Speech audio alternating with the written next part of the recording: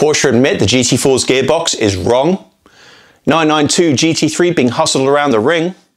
And a 0 mile 991 935 going under the hammer next month.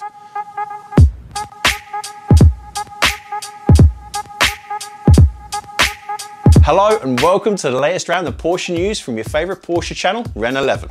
Up first, the gent in charge of the 911 and 718, Frank-Stefan Walliser, has stated that the 718 GT4 has the wrong gearbox for the cars and road-going needs. You're probably thinking, why? It's a manual. Save all the manuals! And whilst it's great that the car has a clutch pedal and 6 cogs, the gears are longer than War and Peace being read out loud by a 5-year-old. The long gears may work for track work, but with the majority of the GT4 staying on regular roads, it means that the gears wouldn't get the use that they should, perhaps only needing to stay in second gear. What would be added to the GT4 to get more out of the engine? Wallace has stated, we would have loved to have seen that, the gearing, a little bit shorter, but technically there was no way. We have an answer, which will come later this year, and that's very nice then. What is the answer he speaks of? Well, we know that Porsche have a breadth of parts to work off the shelf. Will we see that 7-speed manual found in a 911, or will we see an option of PDK? Time will tell, but you can be sure that it will be an incredibly engaging drive either way. We will ensure to keep you in the loop with whatever Walliser and the board decide. Next up, another week, another sighting on the Nürburgring. This time some video of the excellent looking and sounding 992 GT3 being pushed around green hell. Seeing as we saw the R version last week, it's safe to say we're going to be seeing this released sooner rather than later. Information is thin on the ground, but many sources say it will carry the 510 wild horses from the 991 Speedster. Andreas Prioninga,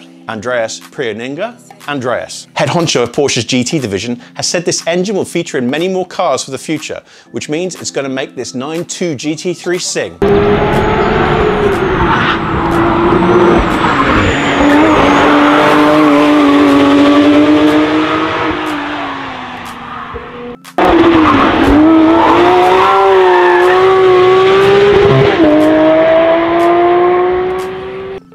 Thanks to Automotive Mike for the videos. Please watch his channel, details below.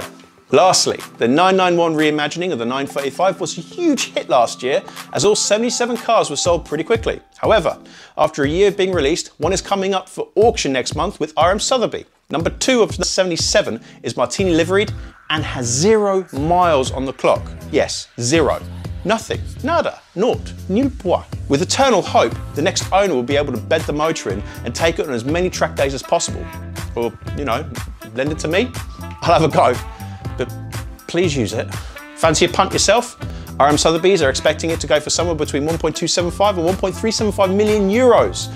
Bear in mind, it's number 2 of 77 cars means that's low balling. If previous experience suggests anything, prepare to pay much more. The auction itself closes on June 11th. Direct link below. Thank you all for watching RennEleven News this week. Coming next on the RennEleven YouTube channel, pre-recorded live interviews with key people from the Porsche community every Tuesday.